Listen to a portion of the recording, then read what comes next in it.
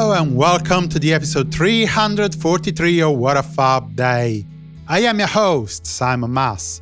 Today we have a first gig in the South, a scouting for a first album, and an okay first compilation.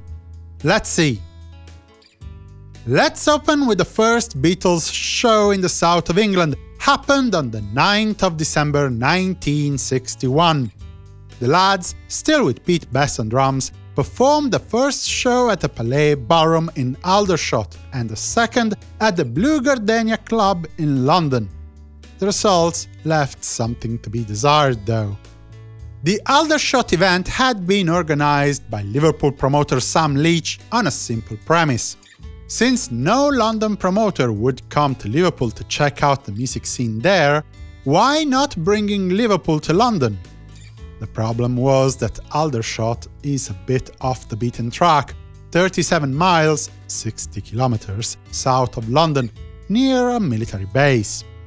Not only that, but a conspicuous newspaper advertisement planned by Leach did not appear. The newspaper had decided not to accept the check because Leach was not a regular advertiser, and Leach couldn't be reached in time to postpone the event.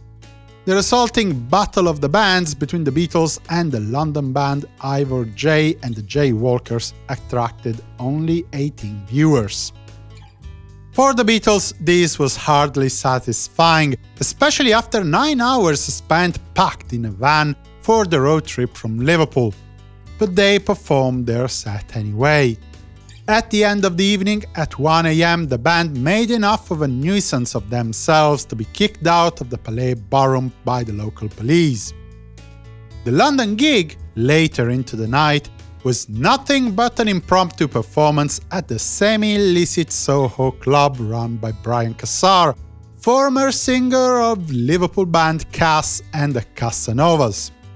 It is unclear whether George Harrison did or did not take part to this display of youthful exuberance. After the concert, at around 3 AM, the party had nothing else to do but returning to Liverpool, arriving at around midday.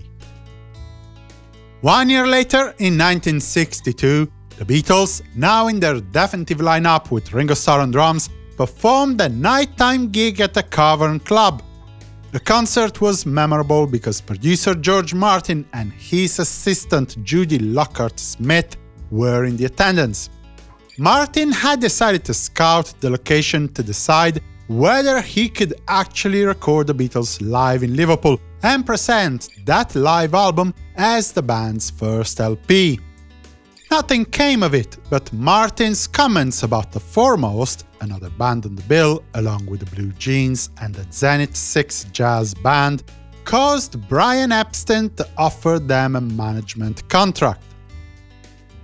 In 1963, the Beatles performed at the Odeon cinema in Southend-on-Sea for their current British tour.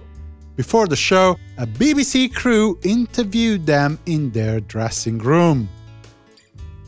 In 1964, it was Paul McCartney's turn to visit Ringo Starr in the hospital after the latter's operation to have his tonsils removed.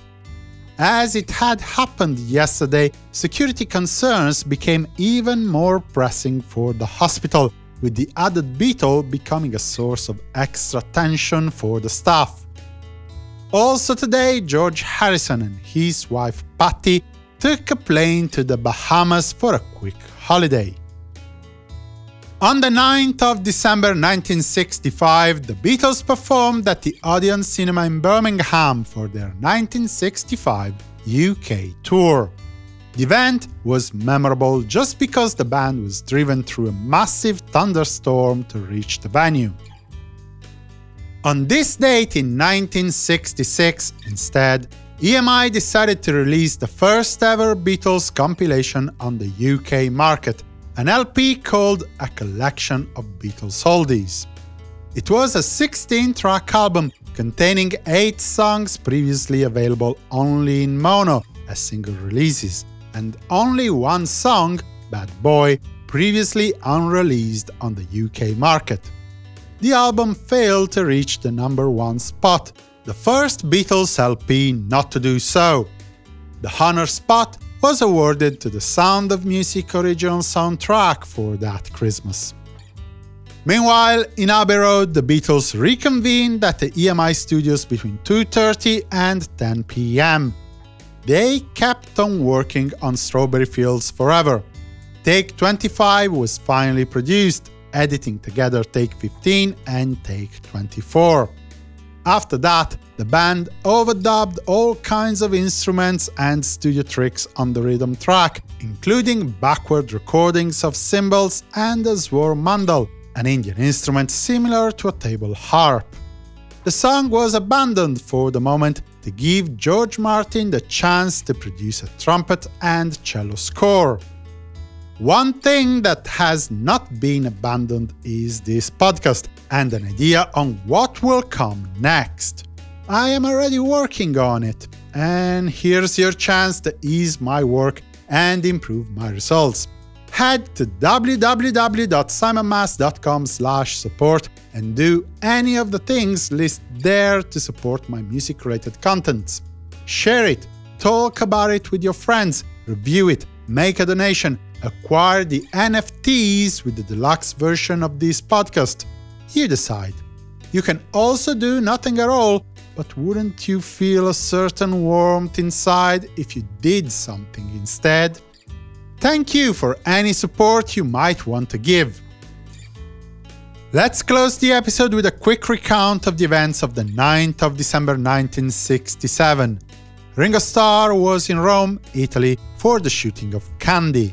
On this date, the shooting was at the soundstage of the Income Film Studios for an interior scene set in the basement of Richard Barton's house.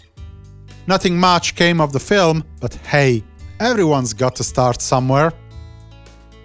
That's it for today.